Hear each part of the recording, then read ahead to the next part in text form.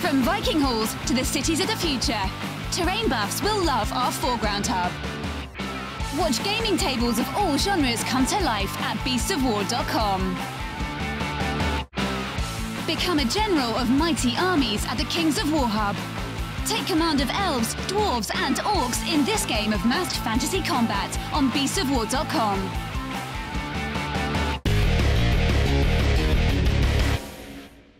So, hi guys, welcome to What's in the Box. Today myself and John are having a look at some more Wolsung stuff, and it's two really quirky little characters. So John, you open this one, I'll open this one. So, who I have is Sir Henry Bucklepunch, an absolute lunatic of the Wolsung universe. And I have Dorothy Quimby. Yes. So yeah, she's an interesting one. Yeah, not quite so interesting as Sir Bucklepunch. Really? Yeah, because his rules are really funny. Okay. So, it's a three-piece mini, so I'll put him under close camera here. So, here he is. He's very, very medieval looking, isn't he? Mm-hmm. With the steampunk valves and dials on him, which I like. But the important thing is, he has this. A spring-loaded punch arm. So it's very cartoony of just going, aha! Boing. I challenge you to a dual punch to the And face. he also has his trusty steed. Okay. That's a toy. That's not a toy. That is a steampunk powered pogo stick of awesome. A pogo stick? Well, it's essentially a pogo stick, isn't it? It's essentially. But he's a human, so he's got beginner's luck. He's also got scientist and noble.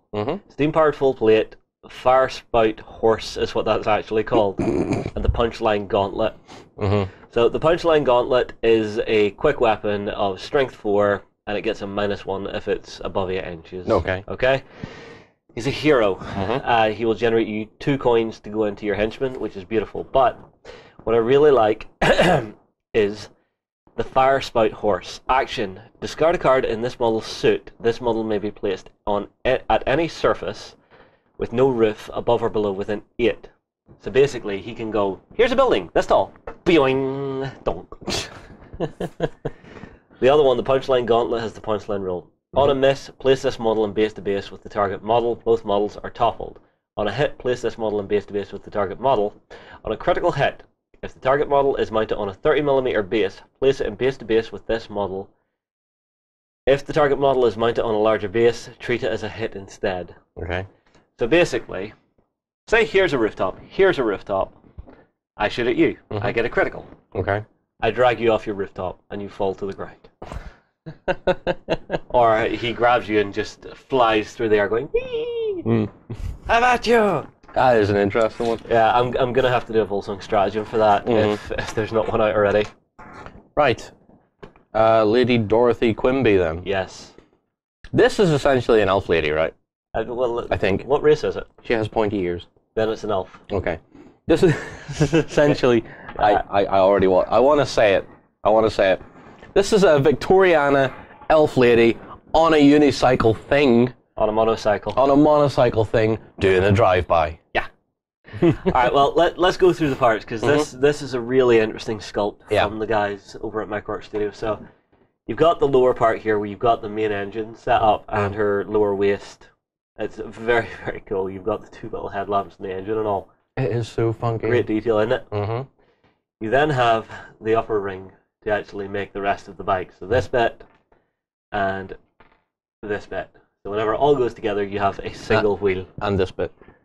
Ah, yes, and this bit as well. Which is the top runner part of the... Yeah, the very top. Yeah. Which has also got a piece of engine on it, which is wonderful. We then come to the lady herself. So she's hunkered down over the controls. One hand on the controls, the other hand doing something else, which we'll find out about in a second. Well, no, actually. It's a pistol. Yeah, this hand is holding a pistol, sorry, because it's this hand, which has the handlebars. Yep. And then you obviously get 2 little exhausts. She's quite the interesting one, because she plays a lot of movement shenanigans. Right.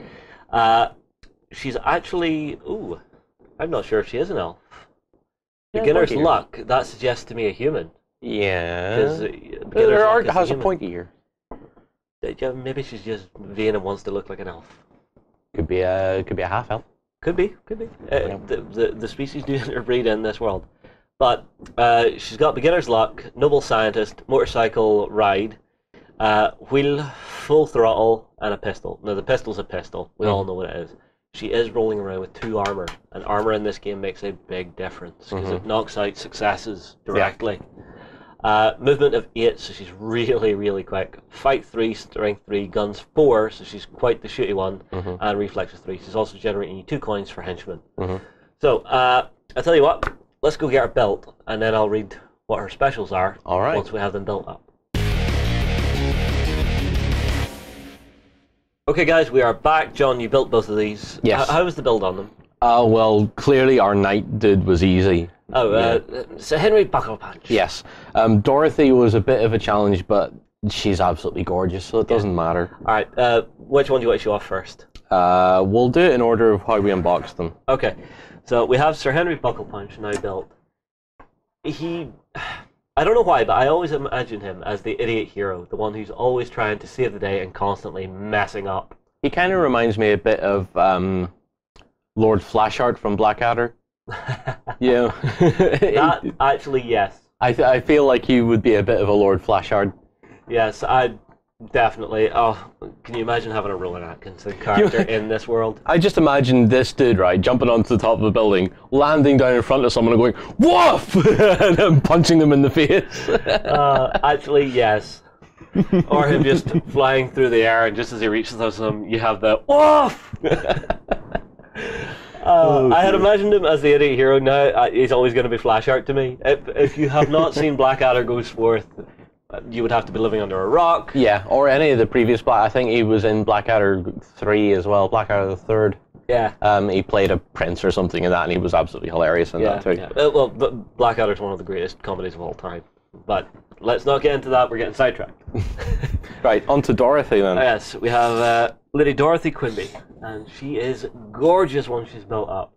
Doing a drive-by. Now, when I glued this one down, I was like, I want the pistol to be level to make it look like she's actually firing this thing. So it's very dynamic looking when it's rocked over to one side. Yeah.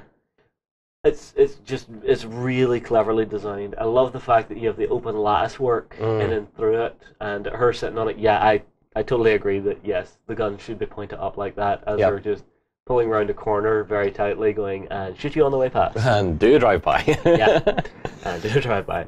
Right. Her rules, which I skipped in the last side of it, because before camera was turned on, I forgot to read her card. Yep. It does happen. So, she has Ride, which is a quick action, which means whenever she moves, if she starts her action in base-to-base with someone, so, in fact, let's do this on the close camera. Say Sir Henry Bucklepunch is here. She does her Ride move action. Yep. She will move, and when she finishes, he comes along with her. Right. So she can play movement shenanigans left, right, and center. Yeah. Full throttle actually lets her, instead of moving 8, move 12. Right. So she can get really, really quickly.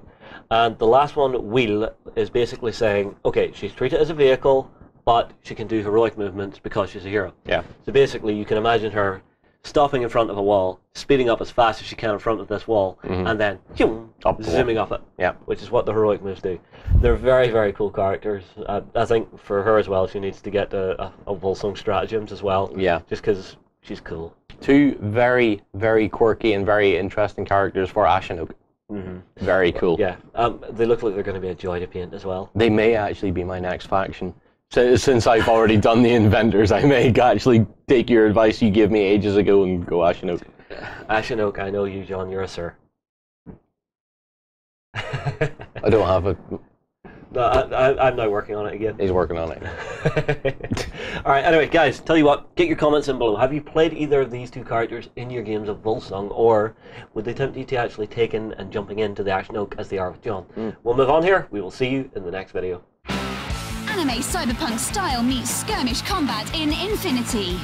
Experience 8 high-tech factions and fight to control the human sphere at the Infinity Hub on beastsofwar.com.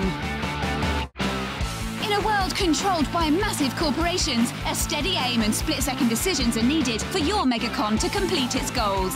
Begin your missions at the Mercs Hub on beastsofwar.com.